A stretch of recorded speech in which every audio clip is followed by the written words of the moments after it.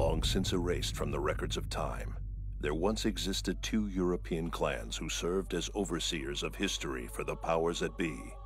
The Umbra Witches, dwellers of the darkness, and the Lumen Sages, controllers of light. The witches served the demons, and the sages served the angels. Still, the clans respected each other and worked to ensure that the balance between them withstood the passage of time. One day, that balance was toppled, resulting in an era of strife.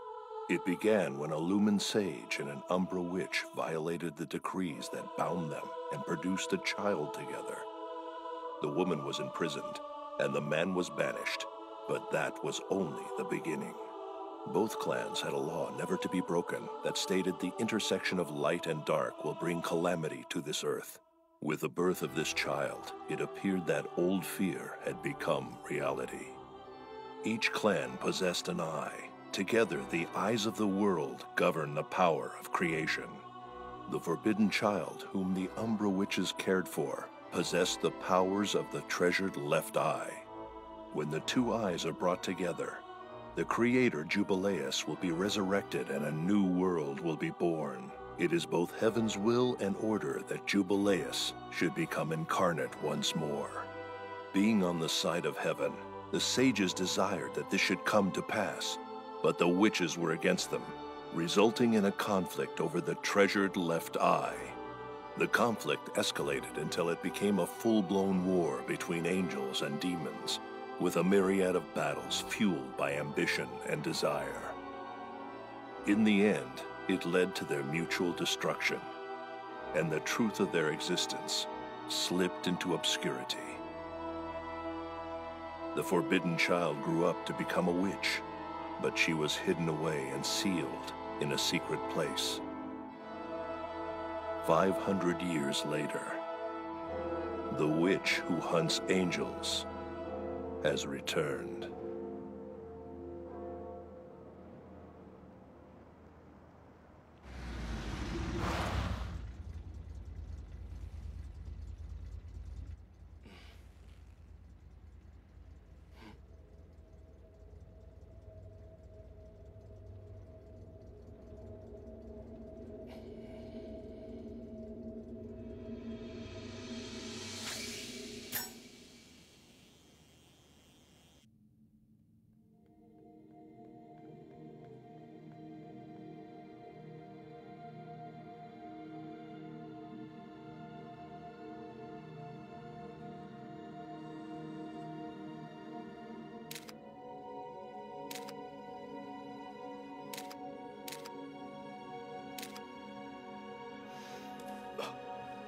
Fleur de ciré.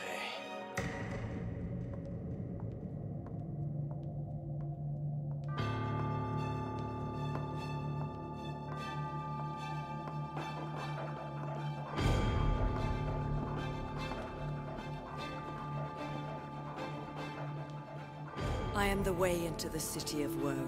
I am the way to a forsaken people. I am the way into eternal sorrow. Abandon all hope, ye who enter here. I am the way into the city of woe. I am the way to a forsaken people. I am the way into eternal sorrow. Abandon all hope, O ye who dare to enter here.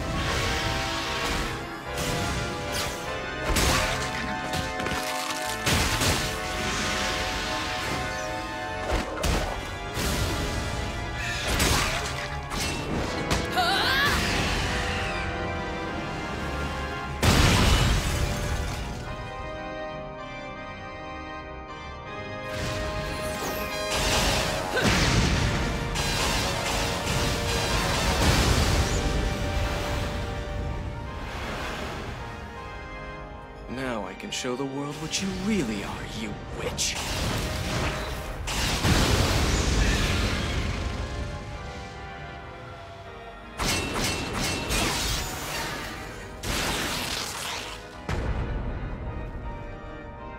Naughty, naughty.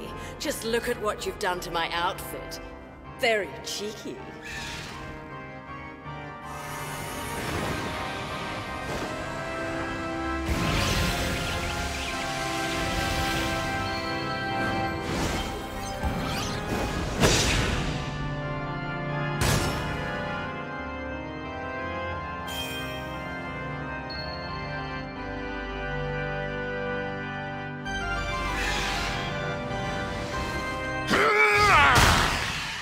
Don't interrupt a man at his music. Besides, I ain't the partner you came here to dance with.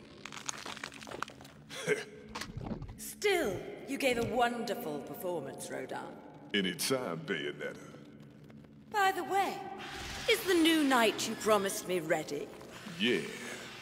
Like it or not, it's ready when you are.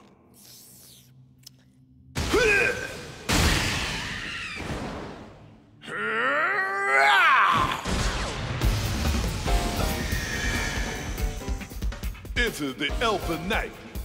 Not a bad name, if I say so myself.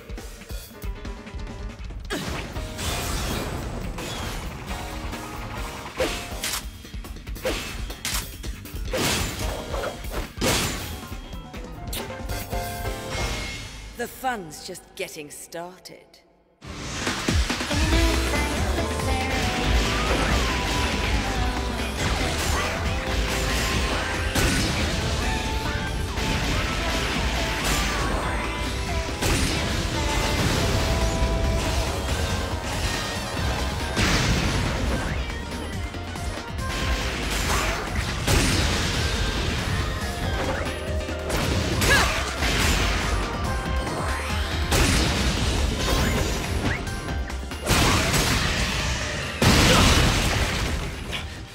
What is going on here?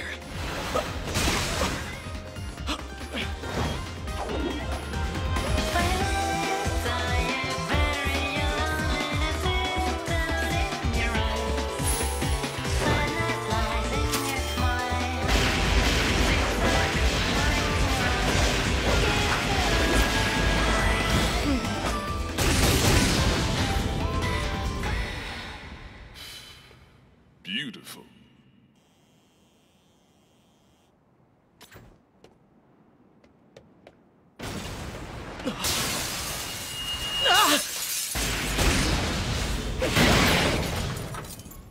Oh, my car!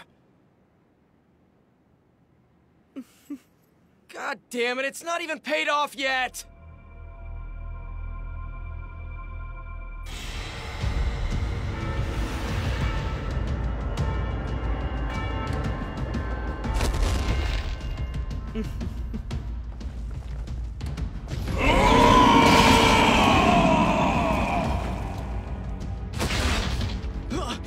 Shit, this is bad. I must become the cornerstone of the left eye. Relinquish all your powers of darkness to me. What are you talking about?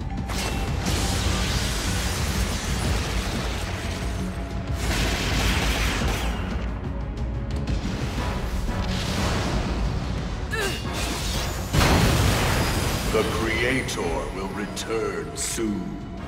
Sorry, still no clue.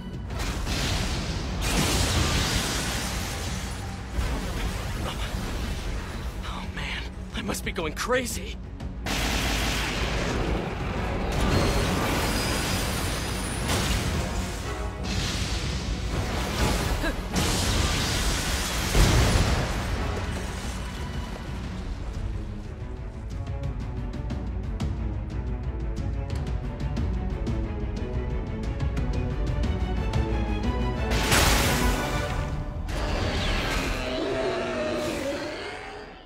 I don't think you've met my infernal partner. He's telling me that he feels a bit peckish. I believe he'd be quite satisfied if he made a meal out of you. What do you think?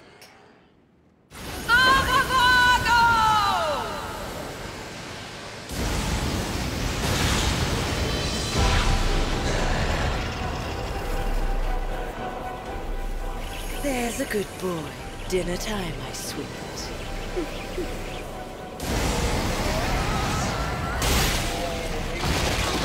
Oh, I almost forgot. There's another reason I'm letting him devour you. I really like to watch. I enjoy your face distorted with pain. Transform the world into what it should be. That's more like it. I'm all hot and bothered. Ooh, so exciting. Glory be to the Creator Jubilee!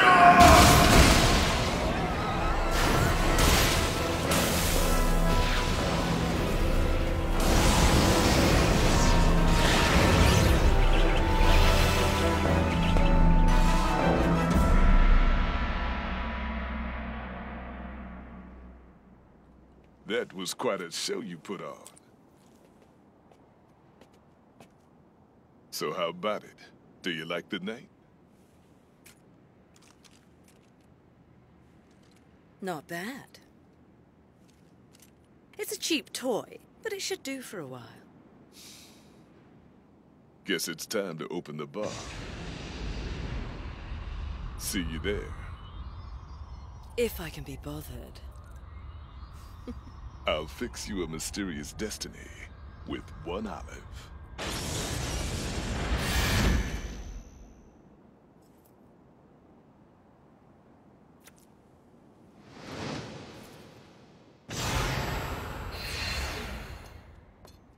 I thought I saw a mouse, but it was actually my little Cheshire. The name is Luca, and you'd better start remembering it. What do you want? Naughty boys who stalk the ladies never get the girl. I'm not worried. I'm pretty easy on the eyes. Just ask Claire, Trish, Sylvia, and Ami. They're all crazy about me. My, so many lady friends. I'm impressed. Still, it's not nice to be a peeping Tom. Such a bad little boy. Come on, that's professional equipment! Damn it, that camera was expensive. And then there's my car with a huge dent in it. You think I broke those things? Huh. Did everything just magically slip your mind? Again? What you did 20 years ago, I'm never going to forget that. Fleur de ciré, eau de parfum. I'll always remember that smell. It's the same smell that clung to the air the day my father was murdered. The day I first saw you.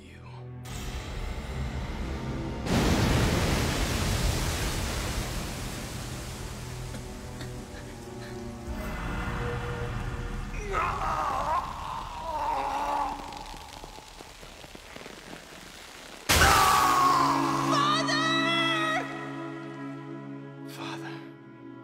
Now I'm the journalist. And I'll expose you for what you really are. Ooh, what a tease. Don't ever forget. Even when I can't see you, I know where you are by your scent. Fleur de ciré with its subtle hints of rosemary. In the language of the flowers, rosemary is supposed to equate to remembrance. But that doesn't quite equate to you now, does it? I think you might need to hone your sense of smell, Cheshire. It's Luca! There isn't any rosemary in Fleur du Ciré. The herb repels demons. I wear it to ward off evil. A witch with a perfume to ward off evil. Ha ha, funny. Guess they heard all the commotion. See you, Cheshire. Bayonetta, wait! Oh, crap. Reawakening will come soon.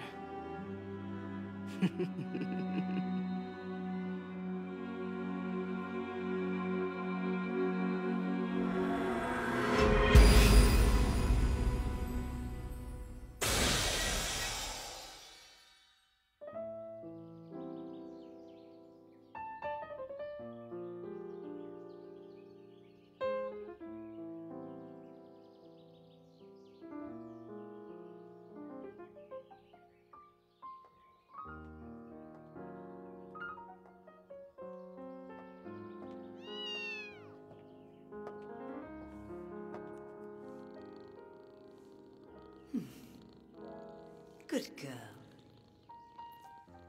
You should go somewhere else. There are demons around here.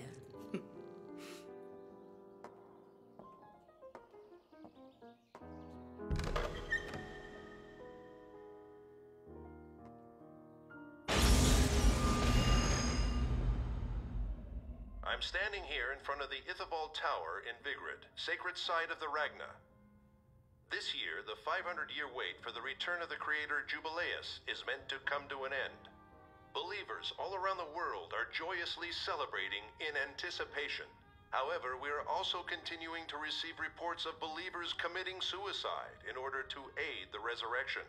The latest of these came just yesterday when a head Ragna priest committed suicide with over 20 believers. In a related story, someone broke into and partially destroyed the cathedral housing their bodies. Many countries, in response to these events, have declared a state of emergency, and Ragna believers are asked to remain calm. The supreme leader of the Ithavold group, who is in effect governor of this ancient sacred city, is preparing to appear in public for the first time. What's with these humans? Everybody's freaking out. It's pathetic. Running around offering themselves for some god no one ever heard of? But I ain't complaining. Thanks to these suicidal schmoes, I'm in business. The business of overcharging poor suckers for funerals. And you weren't exactly a peach before. Hey, since I've been making money, I'm one of the good guys now. Without good-hearted souls like me to put these bastards 6 feet under, where'd society be? Tell me, when you think about it, I'm providing a vital service to the community. If you're such a philanthropist, you should be donating to the church. Or at least giving me that reward you still owe me. Don't make me laugh. You enjoy killing them Halo douchebags. I hear you get all fired up. Shouldn't a thrill like that be enough? Hey, no need to get testy. You were saying? Shit, you're the one that trashed the cathedral, so how come I'm getting screwed? You really want to take every cent I earned on this thing? Come on, cut me a break. My condolences. But the deal was, I see to the funeral and you get me the information I asked for. Yeah. Did anyone ever tell you that you're pretty damn bossy for someone who can't even remember her own name? Her name is Bayonetta. That's the name you gave her, Rodan. 20 years ago, she woke up stuck in a casket at the bottom of a lake. But she's still one big mystery. The only thing she remembers is that she's a witch. I mean, killing angels and offering them up to demons is great and all, but as long as she's working her ass off, she might as well make some money. If I needed a biographer, you wouldn't be my first choice. I've just been told Mr. Balder of the Ithavold group is about to appear for the first time. It's fair to say, this multinational conglomerate's vast fortune supports the economy here in Vigrid. Thus, many here are looking to Mr. Balder to handle this crisis. If he succeeds... Hey, that's the guy! I got the scoop on that big shot, so I'll give you the lowdown on him. So he's the head of all those Ragna believers. And apparently it's the first time he's shown his face in public. This just happens to coincide with the first resurrection of Jubileus in 500 years. Rumor has it this guy's been alive since the last one. And if that's the truth, he ain't human. The Ithavold group also has some cutting-edge technology that ain't exactly in keeping with their friendly neighborhood church image. But to believers, this tech is a freaking miracle. According to my sources, this Boulder guy is a descendant of the lost sages, ones from old stories that worship light and were enemies of witches. So basically, if my informants are correct, this guy is a modern-day sage. Let's hope he doesn't try to burn you at the stake.